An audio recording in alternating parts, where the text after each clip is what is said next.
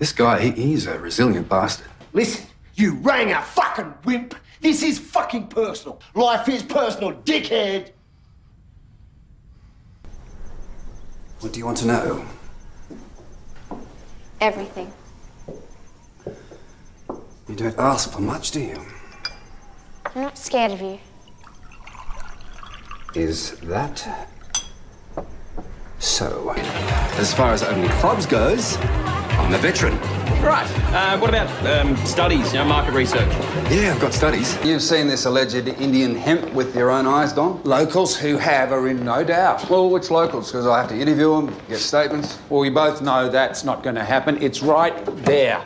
People are frightened to talk in public. That's why they come to me. All due respect to these good citizens, isn't it more likely to be, I don't know, tomato crop? Inside a national park, protected under lock and key, guarded by men with guns. Mate, all I'm saying... I don't know where you've been hiding, mate. They're calling us the pot capital of Australia. OK, well, look, can you leave this with me? No, I can't.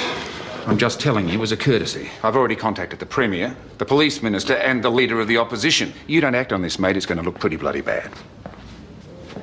Where's a Mack truck when you need one?